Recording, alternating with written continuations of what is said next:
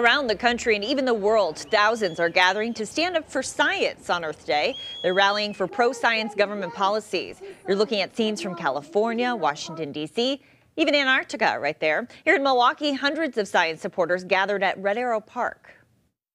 I think numbers mean a lot. I think numbers grab attention. To have the whole community come out like this today, it's a big thing. It grabs attention for policymakers and politicians.